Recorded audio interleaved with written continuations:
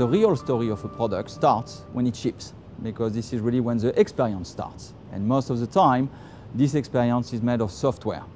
Which means that if you take your smartphone that you have right now in your pocket, the smartphone that you are using now is not the same as it used to be when you bought it 6 months, 12 months, or 24 months ago. Why? Because it has been continuously upgraded, updated, and made better. So what we see in the industry is this trend towards connected, contextual, and continuously updated experiences. Then the challenge becomes to know what to do with this flow of data that you get from the devices that are connected. Because when you look at a smartphone or a car or a wind turbine or an engine on an aircraft, the volume of data is not going to be the same. But there is a big difference.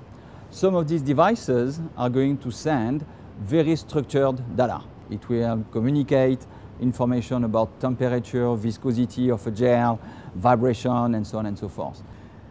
At the beginning of engineering, you have requirements. You define the speed of a wheel, for example, but only when the real wheel starts to be on the road or start to move in a factory, you will know what the reality of the speed of the movement of this wheel. So suddenly, this abstract requirement that you had in mind becomes real with the real data of the real world. But the question becomes, what do you do with this data? Why don't you re-inject it back into the requirement? Because now you are designing product based on the reality. And at Dassault Systèmes, what we really want to do is to have this continuous loop of moving from virtual simulation to real data collection to re-injection into the model of your system engineering. This is really the core value of what IoT brings. This is this continuous loop of innovation and improvement of the product and the experience.